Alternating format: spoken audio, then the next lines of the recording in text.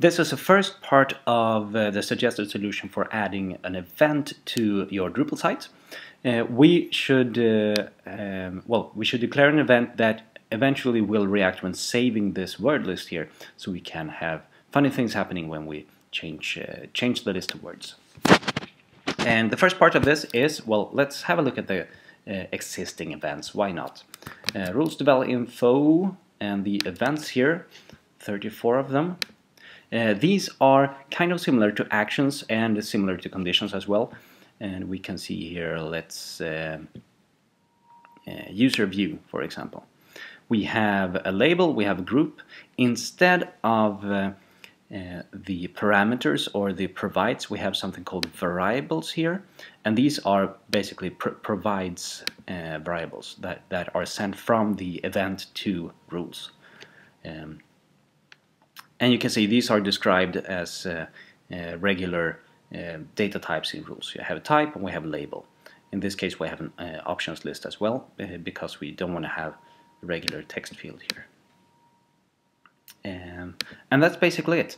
And so let's declare ourselves a new event that takes care of, well, that should react on this. We're going to take care of the reaction thing later on, and actually invoking the event. But we will declare it here in NetBeans. Rules coding, rules include, and we do this very similar to how we declare actions and conditions. Down here somewhere, I'm gonna add a function rules coding event info. There should be a rules here, rules event info. That's it. Let's have a look here. Rules event info, and then we're gonna use rules coding rules event info. Events equals array. We can have any number of events. Each of them are keyed with the machine name for the event. So I'm going to call this rules coding event save, well, yeah, save words or something. This event is described by an array, as we've seen before. Oh, and let's, so I don't forget it later on, let's return events also as well. Sorry, I'm blaming Swedish here. I hope you understand Swedish. Okay, so what should we have here? We should have a label, we should have a group. Let's add the label, and we wrap it in T. So that reminds me, it's actually tea time. Okay, wrap it in T. List of words is being saved. And group should be something like rules coding. And then the important thing here is the variables. Variables, maybe they should be. I'm not that good at English.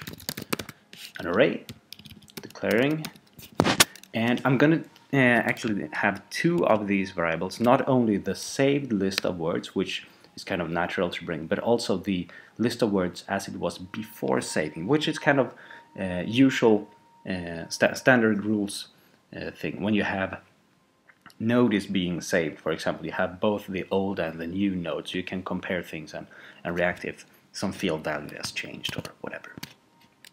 So let's have this list unchanged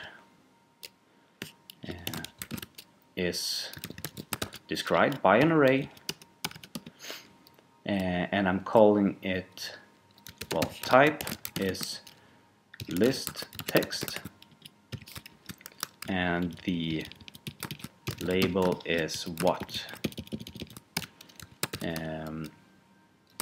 List, well, unsaved list, something like that. And I'm cloning this, and I'm gonna call it list updated, which is the updated list. And there we are, almost done. I would actually like to add one more thing here. We can see, if we go to the different events here, let's look at the user pre-save here. we have this, as I said, the account and then the account unchanged. And well, I was gonna say skip save here, but let's not use that right now. Let's stick with what we got right now. I think this is quite enough. Okay, so let's have a look at this. If I clear cache,